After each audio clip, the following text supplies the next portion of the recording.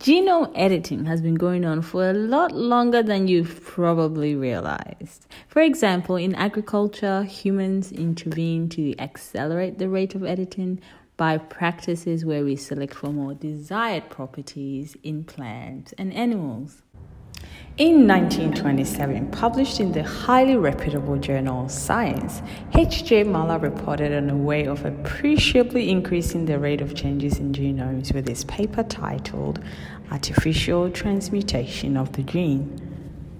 20 years later, Charlotte Auerbach in 1947 also reported in the journal Science that you can change genomes using radiation or chemicals. Her paper was titled Chemical Production of Mutations. So by 1947, we realized that we can change genomes, but at this point, the changes are random and we have no way of making targeted changes. Enter Mario Capecchi and colleagues in the 1980s, where they devised gene targeting techniques. Capecchi and his team introduced sequences with desired nucleotides into mice that they hoped would be recombined via homologous recombination. Yep, it is both a mechanism for fixing double-stranded breaks in a gene as well as during meiosis to create genetic diversity by swapping segments of homologous chromosomes passed on by each parent. This work, which earned Capecchi a Nobel Prize in Medicine or Physiology in 2007, involved using a positive and negative selection marker on a vector that contains the changes you wish to introduce. It also needed to be performed in embryonic stem cells. Using this approach, the first knockout mouse was created in 1989. The technique was used in mice for decades, very effectively, but was low in efficiency. What became apparent in those days as Dana Carroll, the genome editing pioneer and guru at whose digital feet I sat to learn all of these fascinating tales, was that if there was a double-strand break in the target, the recombination event would happen much more efficiently. So how do we make double-stranded break in a targeted manner? Let me introduce you first to zinc fingers. Zinc fingers were first discovered in 1983, with partial structures being solved in 1991 and complete structure in 1993. Zinc fingers are proteins known as transcription factors that bind DNA, RNA, proteins, or other small molecules. The initial discovery was in the transcription factor of frog eggs, where 9 of these DNA-binding proteins containing zinc are arranged. It was subsequently realized that zinc fingers are found not only in frog eggs, but are found in all plants and animals, where they also function in DNA recognition. Zinc fingers later went on to become a technology for editing DNA. Well, how? Well, Kim Cha and Shadransigaran et al. Published a paper in 1996 in PNAS, where they had realized that a particular restriction enzyme known as FOLK1 was promiscuous. Scandalous. This means that while most restriction enzymes are very faithful to a particular sequence and will only cut the DNA sequence where those sequences are present, they found that FOLK1 was not rolling that way. FOLK1's DNA recognition and cleavage domains were physically separable. So Shadrasigaran's group thought, rightly, that if we can separate FOLK1, we can put other recognition domains on it. The recognition domains they chose were zinc fingers, naturally occurring in eukaryotic DNA-binding transcription factors as just mentioned. So by designing zinc fingers that target your DNA of interest, you can use FOLK1 cleavage domain to cut them, and FOLK1 will just cut any DNA that you've told it to cut. So by designing zinc fingers that target your DNA of interest, you can include FOLK1 cleavage domain to them, and FOLK1 will cut the DNA. The nuclease domain of fork1 has to dimerize. The next technology for making double-stranded breaks came in the form of transcription activator-like effectors or tail. These are modular proteins that can also read the sequence of bases. So the adenines, the guanines, the thymines, the cytosines in DNA, they can recognize it. They were discovered in bacteria that infects plants, specifically in Xanthomonas bacterial species. In nature, plant bacterial pathogens use these proteins to make plant cells more infectable by sending the proteins to the nucleus of plants and activating relevant genes. Sneaky! Tails, unlike zinc fingers, combine one nucleotide at a time, so they're easier to work with than zinc fingers. Researchers engineer these to allow their use to bind any DNA sequence you want by fusing it once again to the DNA cutting domain of the nuclease fork1 to allow targeted DNA editing.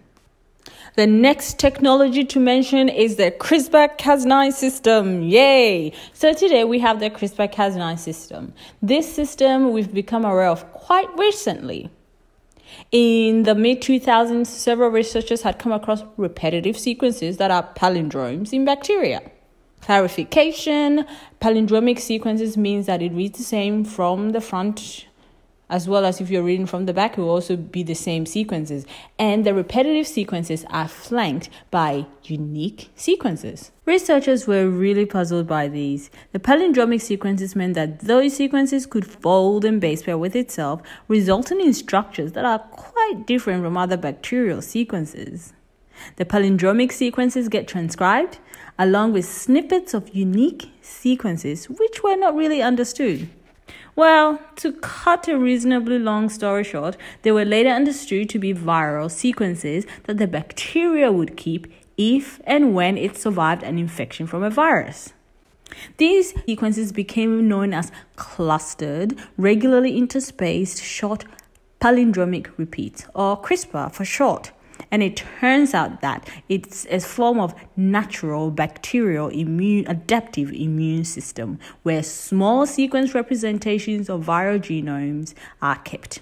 In the bacterial system, these representations of viral sequences get copied to RNA, processed, and associated with another RNA molecule called tracer RNA before it can then bind a DNA cutting protein known as CRISPR-associated, or Cas for short. The most common Cas protein that is used is Cas9, which is obtained from the bacteria Streptococcus Pyogenes. Guided by the viral sequence, Cas proteins can cleave and inactivate viral sequences.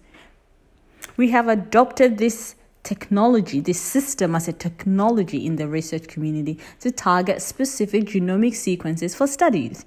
Note that the synthetic CRISPR Cas9 tool that is used in the lab is simplified by linking the tracer RNA with the CRISPR RNA, and it's called a single guide RNA, or sgRNA for short. So there you have it. There's 3 technologies or tools you can use to make targeted DNA double-stranded breaks in a genome that you wish to edit.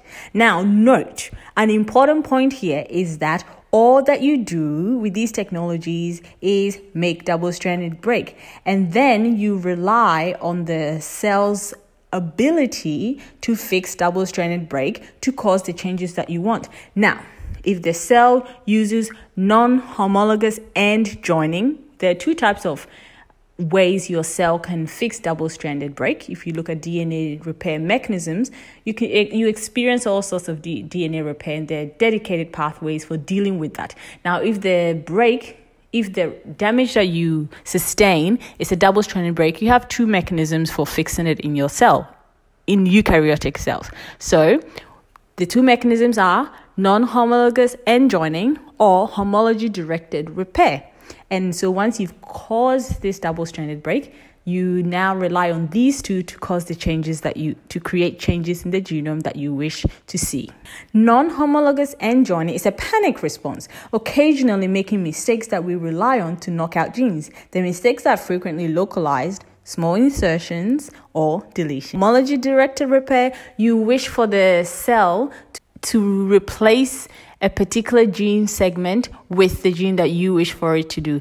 This repair mechanism happens only at specific points in the cell cycle, and it's very difficult to get, so the efficiency is much, much lower. Okay, so we have a fairly easy tool thanks to the CRISPR Cas9 system for editing. Amazing. But Stanley Leitchi had an interesting question while working in Jennifer Doudna's lab. Jennifer Doudna is actually one of the pioneers, the main pioneer of the CRISPR Cas9 system.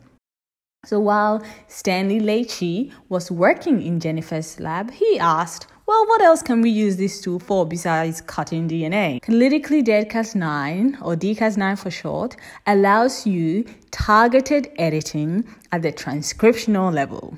This means that the changes you make are not permanent because the change is not in the DNA code itself, as in the genome, but the messenger RNA that will be used to make a protein. So let's summarize. Zinc fingers fused to fork1 nuclease allows you to edit sequences at least 2 to 3 base pairs at a time.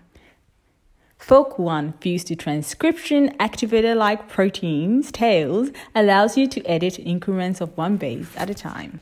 The CRISPR-Cas system, commonly Cas9, allows you to edit any sequences as long as you tell the CRISPR-associated enzyme, Cas9, or whatever other enzyme that's CRISPR-associated that you have, which sequence to cut using an RNA guide.